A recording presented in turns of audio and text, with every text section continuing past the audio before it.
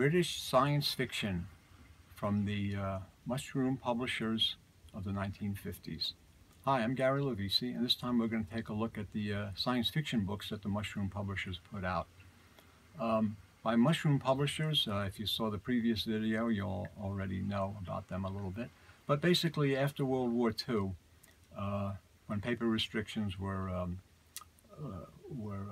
lifted in the United Kingdom, in Britain, publishers were able to get into the paperback market. Paper was more available, and traditional publishers and people who had never published anything before decided that they would start a publishing company, sell some crime or science fiction books in paperback, and they'd make some money. And they did this in the 40s and 50s. They were able to sell a lot of cool books and did very well. So for a while, it was a burgeoning field after in the post-war, and so that's why they were called the mushroom publishers, because they sprang up all over the place, like seemingly out of like mushrooms out of thin air. Different publishers all over the place, and they're publishing all kinds of stuff. So we're going to take a look at some of the science fiction digests now that came out in the late 40s and through the 50s, and a little bit about some of the artists and authors and publishers. So without further ado, we're going to take a look at one of them, The Red Insects by Vargo Stanton. That's a Scion book. Scion was one of the big publishers of science fiction and gangster paperbacks. Vargo Stanton was almost always John Russell Fearn. John Russell Fearn was a very popular, prolific science fiction and mystery crime writer, pulp writer. He wrote everything basically, and he was a very talented, very versatile author who was very respected by the publishers. They signed him to deals to work exclusively for them, and he had a deal to work exclusively for Scion Publishing for a while. So then Vargo Stanton had his own science fiction magazine. In the back, they list some of the other Vargo Stanton books. Most of these were John Russell Fearn, if not all of them. And the Red Insects is one of the cool ones. I mean, it's just a giant ant or whatever, with this guy kind of not knowing that he's being stalked. They had really great cover art. Some of the stories weren't so good. This next book was from John Spencer, Wonders of the Spaceways, number 5, and it includes Point in Time by John Toucan. It's Wonders of the Spaceways. It's interesting because the Spencer books had great cover art, and a lot of them had this great science fiction spaceships and space battles, but the stories were usually pretty bad. The Scion books, Vargo Stanton and some of the other authors, were actually quite good, and some of these even I've reprinted and these have been reprinted over the years, and people enjoy them very much. So there's different kinds of quality in these books.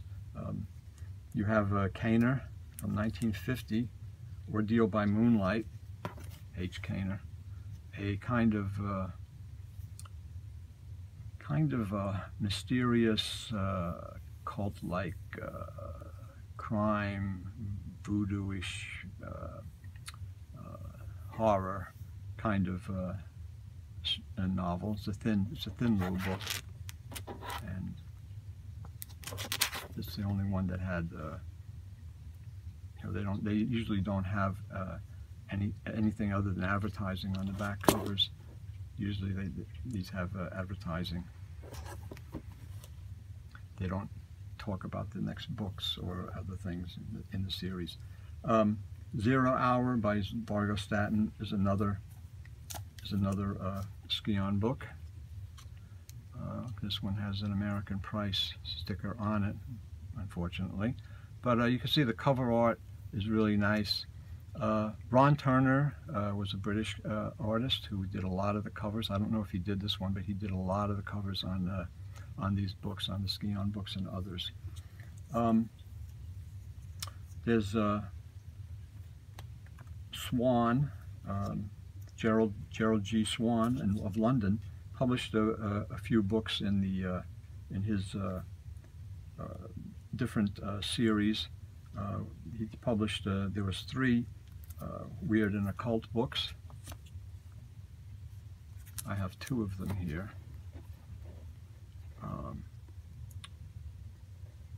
A recent issue of Paperback Parade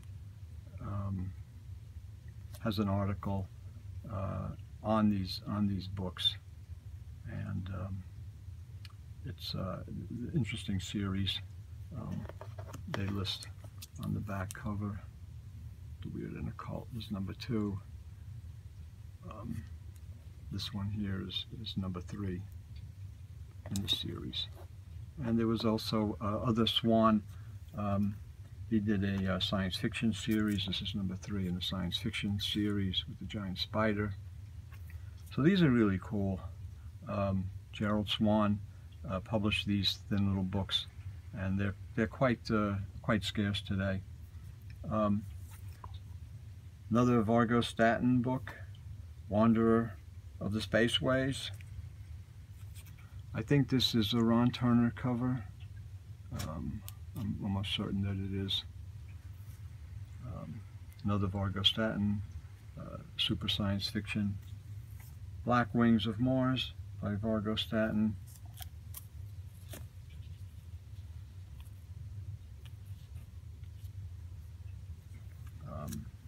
Another Ski-On novel, Alien Universe by Volstead Gridban.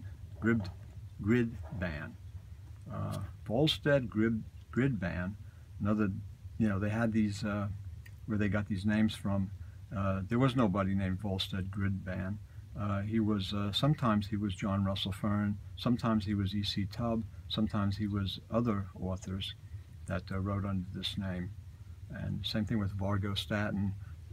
Supposedly they got Staton from Staten Island. They just made up the names basically to try to make them sound exciting or exotic or interesting or sometimes American, although these weren't, But interesting books. Another Ski-On, another Vargo Staton. All these again are from the 1950s. Black Bargain. Really nice cover art with the hand here. The universe and the ship, surrounding the ship with the hand. Another Ski-On by Vector Magroon, Burning Void. Yeah. Vector Magroon. That's a name to conjure with. Don't know who that was. Another Ski-On, The Purple Wizard.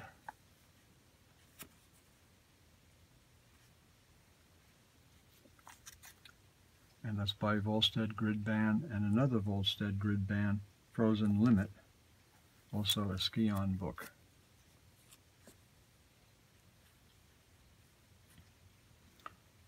So there you have just a sampling of some of the British science fiction digests from the 1950s put out by the Mushroom publishers. Again, these were publishers that sprang up kind of willy-nilly after World War II all over Britain, and to publish whatever they could sell to make money, because they were really quite adept at getting books published and getting them distributed and sold. Their thing was to make as much money as possible in as quick a time as possible. There was a lot of interesting stories about some of these publishers, and again, I talked about the Mushroom Jungle before. This is a history of the Mushroom publishers, and it's by Steve Holland with a large assist by Philip Harbottle, and the book goes through all the gangster books, but also through the science fiction. And just to show you a little bit the science fiction books that were published and the crime books. There's some of the science fiction, some more. Curtis Warren books published them. Scion books published a lot of them. There's just so many. These are the gangsters. There's some gangsters. They published westerns. Mushroom publishers basically would publish anything. There's some science fiction to publish anything to make a sale. These are some of the actual Edgar Rice Burroughs Tarzan inspired books that were published. There was a lot of that material, and there's a color section and some of the science fiction. So just to give you an idea, the Mushroom Jungle came out in 1993, and it's probably still available in on eBay, ABE, different places. It is an excellent read about these authors, artists, and publishing companies of that era in British publishing history.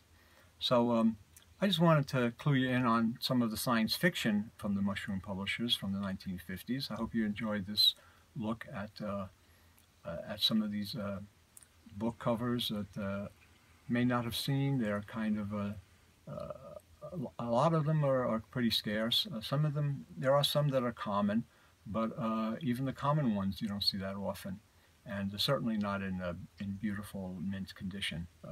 It's a shame. I wish that that they were all like in that kind of beautiful condition. But unfortunately, when you're a collector of this material, you have to kind of take what you can get in the condition that you get it, because it's not often found in mint condition. The print runs on a lot of these books were, because it's England, it's a smaller market than the American market, so the print runs were a lot less. And because people, the books were selling like crazy in England, people were reading them like crazy, they were read to death, so that the gangster books are always in usually fairly bad condition. And the science fiction books are usually quite worn, but you can still find sometimes some that are really nice condition, but then you have to pay for them because they take a premium price based on their condition. So with that, I just wanted to say, just give you a look at these, and I hope you enjoyed it. And I hope we're going to try and do some more of this from time to time. If you like what you see, give us a thumbs up and a like, and tell your friends about this channel and the videos, and subscribe. And thanks a lot for looking.